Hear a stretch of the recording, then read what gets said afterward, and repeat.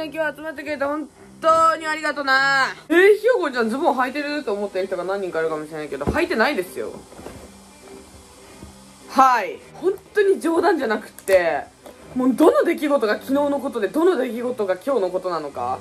なんなら、昨日のことから今日のことまでのことでの中でのことを懐かしいなーって思えるぐらいのことだよ、今。ずっと起きてんの。なんでかは知らねえんだ。でもずっと起きてるくんだ。乾杯マジでこの2日間ぐらい怒涛で、今年で一番忙しいよね。そうだよねってくらい忙しかったんだけど、引っ越しとかいろいろ重なって、見てこのケーキ。もう何も見えやしないんだけどさ、見てごらん。ほら美味しいんだよこれ。食べたことないんやけど、いやマジで美味しそうだなって昔から憧れてて、そう買ってみたよ。いただきますね、ほんだらば。じゃらー、見て見て見て見て見て見て見て見て、美味しそうよね。めっ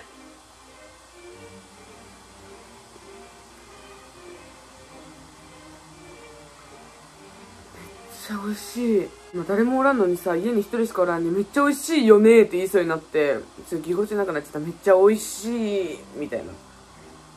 あ、もうびっくりした。これに反射してんの、イヤホン。手がなんか手が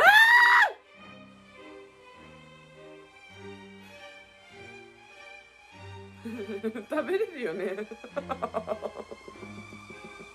みんなひよこがさ、ここに手映っとってここに手があるかもって怖がってたんだよねみたいな説明してるとき、ひよこがこれを持ってるのを見て、ひよこちゃん落とすよと思ってたんかな。ひよこ完全に忘れてた、このケーキを片手に持っていることを。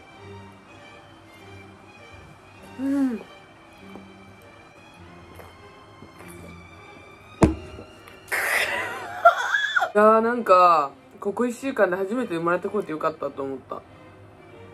おいしい。そんぐらい。私マジで20歳になってからさ、ケーキ美味しい美味しいって食べれなくなったの。でもこれはうまいよ。何個でもいけるね。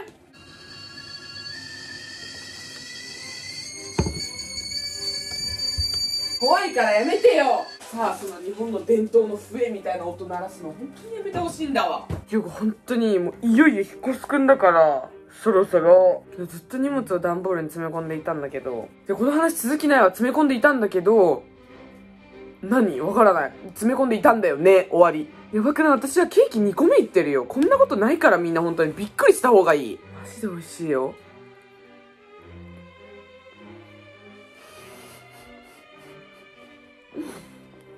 ありがとね、本当に。食べさせてくれて。嬉しい。本当に博多のチョコの始まりどころか知らないけど、この博多のチョコの始まりどころのシャレトンシャーっていうさ、なんかお餅くんを買いました。なんか本当に、私もう何時間寝てないんかな。1日と、いやもうちょっとわかんない。1日と何時間か寝てないんだけど、一回、足に鉛をつけてるのかっていうぐらい歩けなくなる時間が来るの。眠すぎて。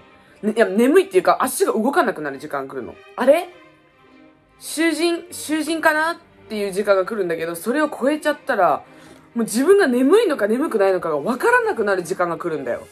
それが今、多分体は眠たいんだよ。もう寝かせてって思っとるかもしれんけど、ひよこがいや、まだいけるんじゃないみたいな。なんかそういうアスリート精神みたいなのが燃えてきちゃって、寝れなくなってる今。本当に体からしたらでたまらんことだよ。じゃーん、もう見せる気ないよねって感じだけど、カチコチじゃん。店員さんにさ、これ凍ってるやつですよねって言ったら、お客さんが持って帰る頃になんかこう溶ける感じですって言われたけど、カチコチだぞ。ほんでさ、ひよこマジでこの家出ていくから、この家にある食料を食べ尽くさないといけなくて、もう。だから今日はちょっと賞味期限の切れた UFO を食べるよ。ピグレットは真似しないでね。美味しそう。ひよこは絶対焼きそばに目玉焼きを入れます。そしてこの大量に余っている謎の漬物。なんかすっごい垂れてきたよね。この漬物も食べます。せのがさん、はい、いただきます。ひよこさ、なんか YouTube 始めて、自分ってそういうのあるんだみたいなのを、みんなのコメントで気づからせていただくことがあるんですよ、結構。ちょっと意味わからんよね。今ね、言い直していい？みんなが長所を見つけてくれて、私の。ひよこちゃん、こうだよねって言われて、それで初めて自分の長所に気づくことがあるんだけど、なんとね、目玉焼きを作るのがうまいっていうのを、よーくね、コメントでいただいてたのよ。プルダックポックミョンとか、韓国のインスタント麺を食べた時に私必ず目玉焼きを乗せるんだけど、それで目玉焼きを作った時に、ひよごんちゃんってほんとなんか目玉焼き作るのバリうまいよねみたいな感じでコメントいただいて、ひよごんって目玉焼き作るのうまいんだってそこで自覚したんだけど、っていう話、特に何もないです。ひよごん焼きそばに大量にマヨネーズを入れます。めっちゃ体に悪そうだねって思ってくださってる方がいるかもしれないんですけど、毎日さすがにこんなダルさんみたいな食事をしているわけではないので、お気になさらず。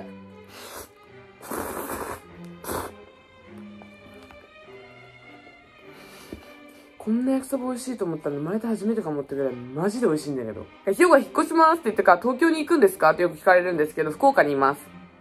また福岡です。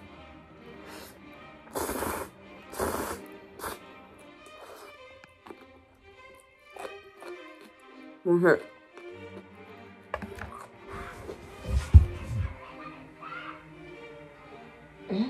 最悪レンチンご飯があと1パックあると思ったらなかった。ね、焼きそばにはゆかりご飯しか勝たんだよ。シロップがないかき氷を食べてるようなもんだ。ゆかりご飯がないなんて。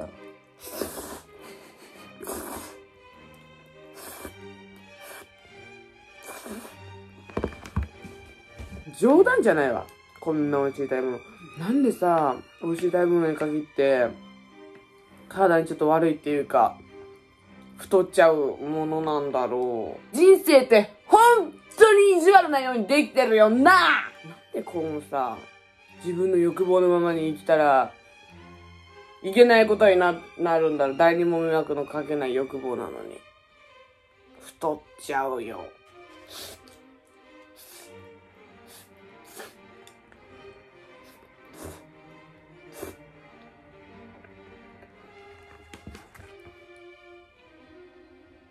自分で言うのもなんだけど、マジで疲れてたんだろうね。こんなに食べるの久しぶりだわ。止まらない、箸が。本当に、定食一人前、でも、完食できなくなっちゃったことが増えて、ひよごんが、悲しかったけどさ、今日こうやって焼きそば食べてみて思った。まだまだいけるわ、私。だからさ、いっぱい食べたい日は、何十時間も起きていればいいってことだよね。絶対違うよ、それは。絶対違うんだよね。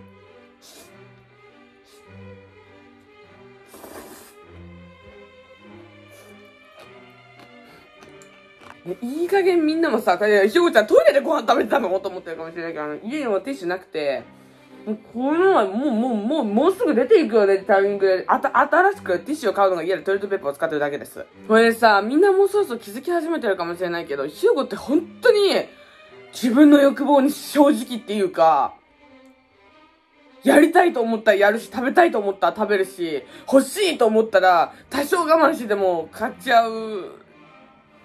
本当になんか末っ子みたいな性格してるよね。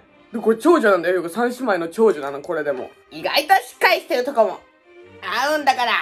だからさ、ひよこさ、本当に今食べたら太るかなとか、マジで思ったことがなくって。でもさ、高校生の時からもう中学生ぐらいの時からそういうの気にしてる子がいっぱい周りにいたから、本気で言ってんのかなと思ったけど、本気なんだよね。素晴らしいと思う。なんか、偉い。ひよこ、なんかもう本当に食べたいと思ったら食べて生きてきたし、だから見てる通りのこんななんか、小豚ちゃんみたいになっちゃったんだけど、自分で責任を取れて人に迷惑をかけなければ別にいいんですよ。自分の欲望にわがままで。ごちそうさまでした。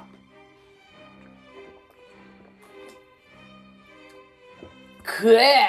なんかさっき調子乗ってさ、まだまだいけるぜ、まだまだ食えるぜ、みたいに言ったけどさ、本当に気持ち悪い今。めちゃくちゃ気持ち悪い。自分がもし今この机で思いっきり頭を打ってしまって、焼きそばっていうものを忘れてしまう。この世に存在する焼きそばっていう物体、焼きそばという食べ物を忘れてしまって、パッて記憶がボーンって飛んで、私は誰？ここはどこ？みたいな。でもコーラとかはまあわかる。コーラだとか、ケーキだとかわかるけど、焼きそばっていう概念を忘れてるの。だけど、焼きそばとかいう食べ物を知らないし見たこともないのに記憶が飛んじゃって、なのに私焼きそば食べたんだって分かるような口と満腹感。何の話してんだろうね、長々と。本当に意味が分からなかったし、自分で話しててこれ着地点どうなるんだろうってすっごい不安だったの。でも喋りきれた。何でもやってみろってことよ、みんな。だから、もう何だっていいけど、とりあえず稲妻イレブンとヒヨゴン見とけば人生明るいから。俺についてこい。早く寝ろ。